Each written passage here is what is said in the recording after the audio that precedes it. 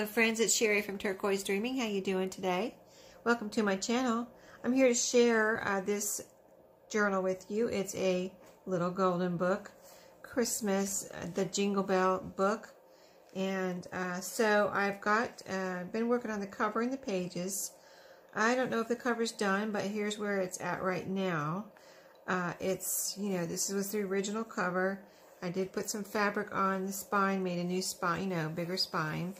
And here's the back so far. So I've got eyelets here. I've got one tie here. I'm debating on whether I'm going to use these red ties or some fabric, or this is actually kind of a ruffly ribbon. But yeah, I think it's looking pretty cute. I did put a little collage right here, or a cluster, to cover up something that was there. It's got some fabric and snowflake and a little special handling label. So as far as the pages so far, I haven't put any pockets in here yet. I don't know if I will. But the pages, I've got 2 signatures, and I think I might be done with the actual paper pages. But now I'm going to do the sewing and, kind of decorating the pages. And then I'll do the ephemera and sew these in. So, hopefully get done with this in the next couple of days, or by the end of the week anyway. But let me just show you where I'm at with, let me put the signature over here for a second so I can lay this kind of flat. But I've got a cover for the first page of the first signature.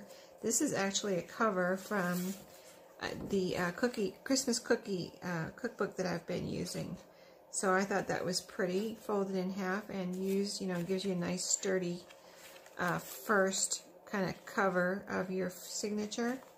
So that's that. I don't know if I'll do something to the back. I probably will, but it does have a bit of natural distressed aging on it. Then I've got some craft cardstock here. This is a page from an Ideals magazine, and this is from a planner. This is my cranberry paper. It's a Rit dyed book page, really pretty. And this is coffee dyed paper and some music paper. The Christmas cardstock or scrapbook paper that I've been using in my journals this year. I've got a pocket here, and it's the same as the others that I've been using. Green dye on the back, but it's sprayed, kind of sprayed on the back. So this is another, I think this is another Ideals page here. Ideals magazine, and then some lined Rit dyed paper.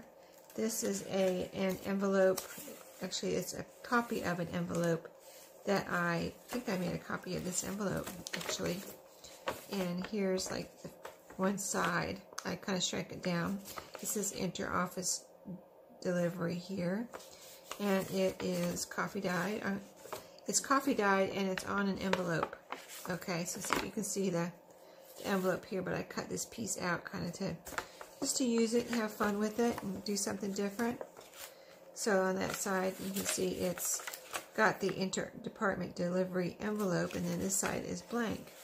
And then here I pulled out my December pages from one of my Edith Holden books. So here's one of the pages right here, and it does say December right there. This is tracing paper, graph paper, coffee dyed, And then this is some Rit dyed paper, children's dictionary, lined coffee dyed paper, like this is composition book paper. This is actually a cute little book, which I'll show you when I finish this. I don't have it here right now, but this is a cute little children's magazine that I have. I think it was called Cricket. Is that right? That's why it has a little cricket down here. The Cricket magazine. And this was it's the December issue from this year, which I can all show. Is this the, let me see if this is the copyright page here. This is 1972. And I just thought it was so pretty with this red trim here. And, all the red accents probably for December, since it was the December issue. So that's there as the next page. And then this I thought was really fun. I pulled this out of that recipe book I just showed in my last Thrifted Treasures video. And it had these file folders in there. So when it was in the recipe book, it had holes, and that was a binder. So I had to cut the holes off to be able to fit it in here. So I had to cut this down a little bit. But it was like this in the recipe book. And I decided since I was putting it in here, I would kind of turn it the opposite way and make this the center page for the signature. And so the pockets are here, and you've got this pretty, you know, little picture here from the cookbook. So that's that, and then so this is the back half, you know, that first signature, all the same papers there. And so the next one, the next signature is right here. And for this cover right now, I have the cover of Good Housekeeping magazine, a Christmas picture. So really cute. The cover, you know, is thicker than the rest of the regular magazine pages. And then we've got some of the same types of paper, but different, especially at, you know, the magazine pages. But this is that craft cardstock.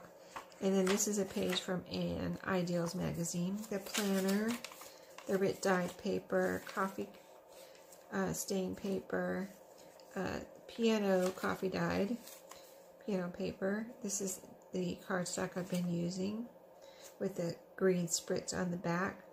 Cookie cookbook and writ dyed. And this is a calendar piece right here. And then graph, writ dyed, and let's see what this is. This is the Children's Dictionary, I believe. And then this is the Edith Holden and coffee dyed line paper, which is, you know, from a composition book. This is from the Children's Magazine right here, this little smaller one.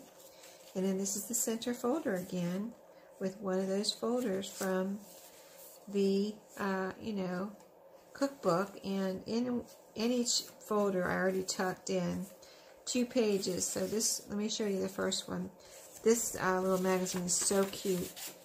And it had this poem in there, like a Christmas poem by Robert Frost. I mean, isn't that neat? And so I really didn't want to cut this up or anything to use it for a page, or I didn't want to fold it in half so you couldn't really see it. So I put that as ephemera right here in the first signature that's in that pocket. And then I did the same thing in this signature with another page that was really super cute. So this is the other page right here. And this is the thing that I liked right here.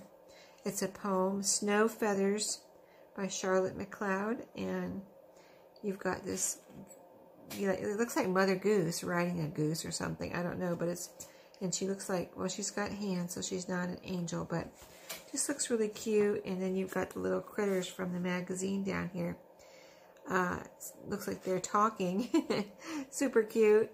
A little ladybug, the cricket from the Cricket magazine. Here's a little bug here, maybe a ladybug, and a snail. So super cute. And then you got the little poem there.